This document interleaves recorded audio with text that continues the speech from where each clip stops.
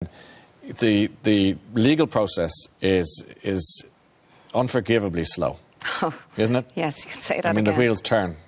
It's a disgrace. There's no question about that. But in your case, and this is for all round, but in your case, how long did it take before you got to some class of verdict or judgment? 2.5 years. Right. 2.5 years. And how were those 2.5 years for you? Roller coaster. Up of emotions. My mental health. Up and down, walking in and out to courtrooms. I never want to see a courtroom ever again.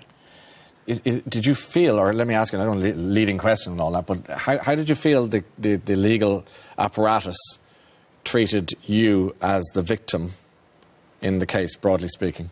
Not a lot of support at all.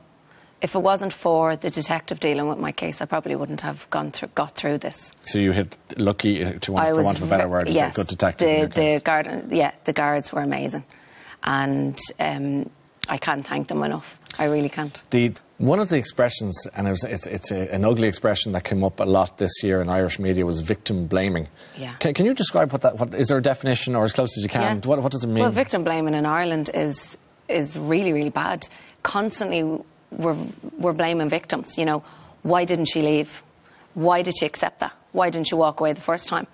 Why don't we change that around and start asking the question of why did he hit her? You know, why did he do this? Yes. Because that's a choice.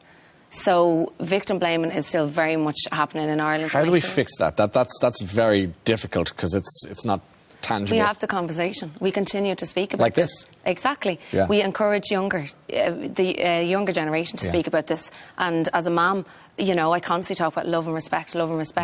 And even in schools, universities, colleges, wherever we can talk about this, have this conversation.